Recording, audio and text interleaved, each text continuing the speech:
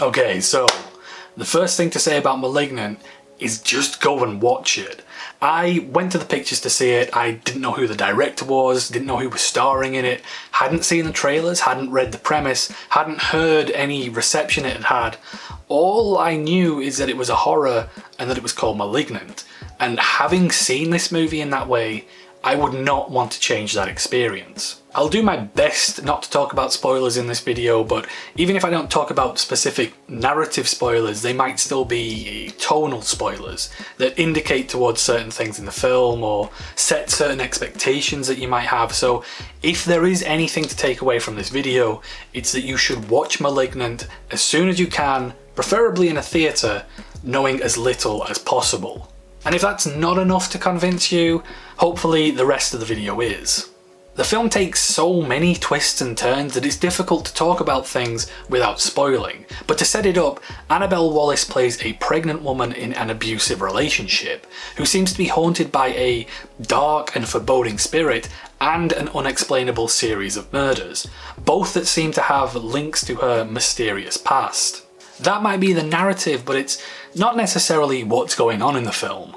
Director James Wan is mostly known for his previous work on Saw, The Conjuring and Insidious, which all lend this storyline a certain level of credence and authenticity among modern horrors. But before we can even get to that, the opening scene of this film is so divergent from that style that for me, one of the recurring questions while watching was, how is this movie ever going to reconcile those two drastically different styles? And that's the real question of Malignant. But even if the rest of the movie is ultimately in service of that question, that's not to say that there isn't anything else going on. The main bulk of the narrative with Annabelle Wallis's character and the murders and things that haunt her, there's enough happening there to keep those questions about the first scene at arm's length for most of the film. It has its own mysteries, its own twists and turns, enough to preoccupy you and cleverly guide you towards certain conclusions. Yes, it has its questionable moments, and yes, it seems to make some rather knowing nods to the audience, but for the most part it's played straight enough to lull the audience into a false sense of security. And that's the real benefit of having James Wan as director. Once it has lulled its audience in, it's fair to say that Malignant takes a dramatic, excessive and honestly just insane turn from that point until the end of the film. And I had a big stupid grin on my face throughout the whole thing.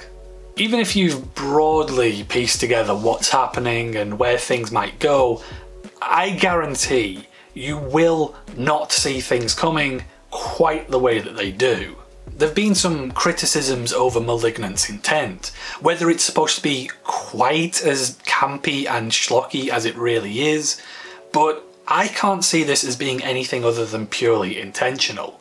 The film is structured like a joke, and the straighter, longer and more committed the setup is, the funnier the punchline will be once it lands. So when it comes to how Malignant reconciles its main plot with that wild opening scene, I'm not sure I'd call it a reconciliation as much as I'd call it a high-speed collision. But either way, that first scene 100% tells you where things are going. This movie is the embodiment of let's just keep going and see what happens. And in a way it needs to be, because when you do something the way that Malignant does it, there's no point in half-arsing your effort. So I absolutely recommend watching Malignant, preferably in the biggest, busiest theatre you can find, social distancing permitted, and just go along with it, because trust me, this is a movie you're going to want to be on board and strapped in for. Thanks for watching.